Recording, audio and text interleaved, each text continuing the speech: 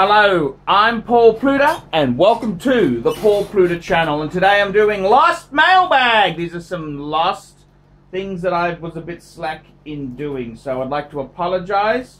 And I had a parcel arrive, big parcel arrived, and remember, like, subscribe and tell your fuckhead friends there. And this gentleman here was he's in the services, and he's given me this wonderful poster, and it lists some of the joint conflicts that Australia and America have been involved in. So I'll actually be hanging that up. It's a really cool poster, and it says there, America and Australia, 99 years of mateship and sacrifice. World War I, World War II, Korea, Vietnam, Somalia, Civil War, Afghanistan, Iraq. Yes, you betcha. Australia's been a very good friend of America. In the 70s, you guys got rid of one of our prime ministers, Labour Prime Minister Gough Whitlam. The CAA was involved in getting rid of him, but he probably deserved to go because he was a lefty. So that's quite okay. In hindsight, he was spending like a drunken sailor in a whorehouse. So yes, thank you so much. Now let's go through the email there. This is Ramsey the Leb. Dear Archie, I've been watching your show for 4 years now. The last year has been an addiction, as I've been constantly keeping up with ArchieLuxury and the Paul Pluta channel. I love your humor and appreciate the many laughs I had watching your channel. I know you sold your soul to shitter watches, which is pitiful. Yes, I've come back. This was sent a while ago. Yes, we want the old not giving a flying fuck Archie back. Nonetheless, I've attached a cool poster for you and Suckerhorn along with 20 fuckaroonies, $20 US, thank you. Of course, you don't do shit for free. I want a no bullshit watch review with questions answered. I have added some Cubans for you because I figured you deserved more. I am a US soldier of Lebanese descent that fucking hates corporate America, so fuck all you punters. Archie is right. I'm 32 years old and only own 2 watches. A Bell & Ross 03-92 shitter and a Rolex Submariner 116610 LN. The Bell & Ross was a horrible mistake, but it helped me slay more women than Ian the watch dealer. Wow! I bought the Rolex barely used with a bargain thanks to Archie Expert. I absolutely love it and can't wait to test it out on a pussy hunt when I get back from deployment. I want another watch, preferably the Explorer 2, 16570 Polar, or the Pepsi 16710. I am 33 and starting to lose my hair. Hair transplants will cost me $7.5. What do I do? Get another piece or go for hair transplant?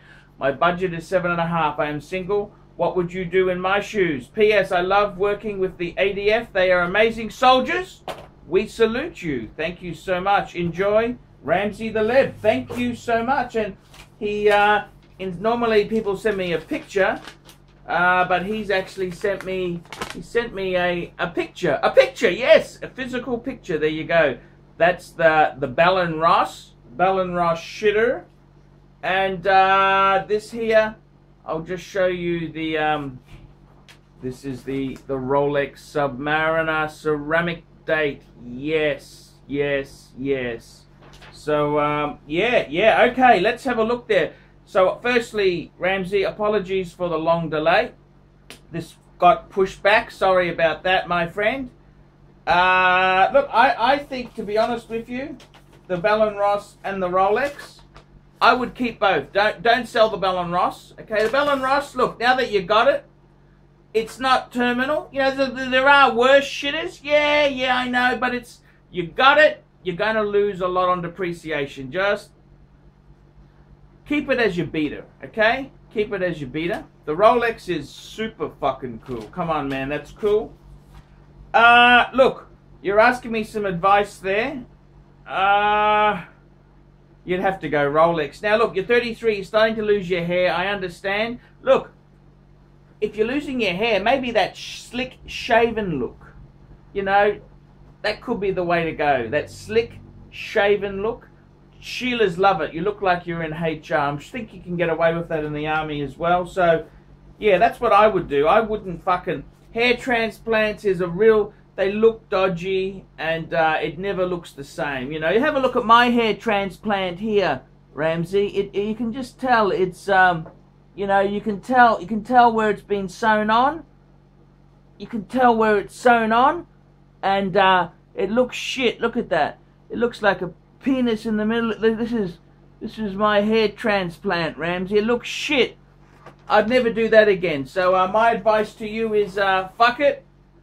Go and get the Rolex 7.5. Get the. I hope it's not too late. This is a bit late, this advice, but there you go. Get the Rolex. Get the Rolex. Get the Rolex, boy. Get the Rolex. The Polars are great value. Really good value pieces there. I'd get a late. I'm wearing a Polar myself there. A Rolex Explorer 2 Polar. I would get the. Aren't they cool on a NATO? You can wear them any way you like, Ramsey. I'd forget the hair plans. Just fucking go for that shaven look. That shaven look, man. That's all you need. Is shaven look is super cool. It's very, very cool. The shaven look is cool.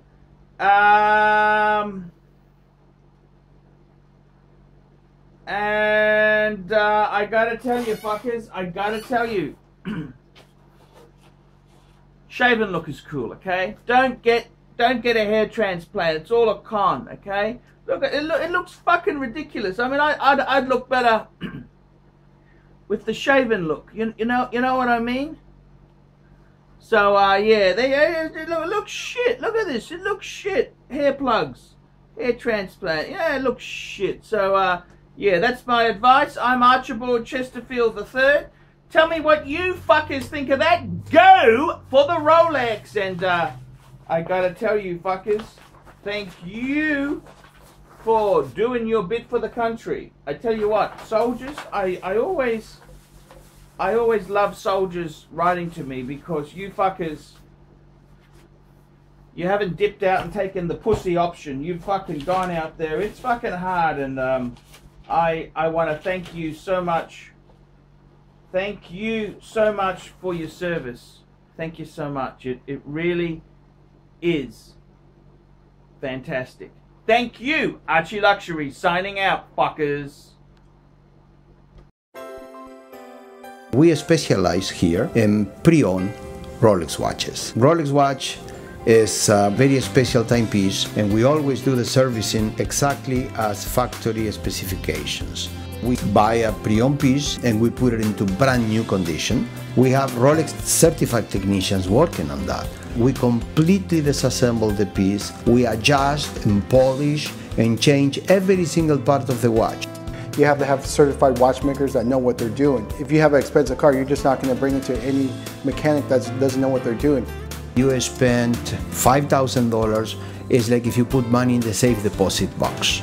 And 1 or 2 years from now, you will keep having your $5,000. We have to spend a lot of money to get all this equipment together, but makes me feel I'm doing what I'm supposed to do. It's not a question of money, it's my passion. Jewelers on time, simply the best.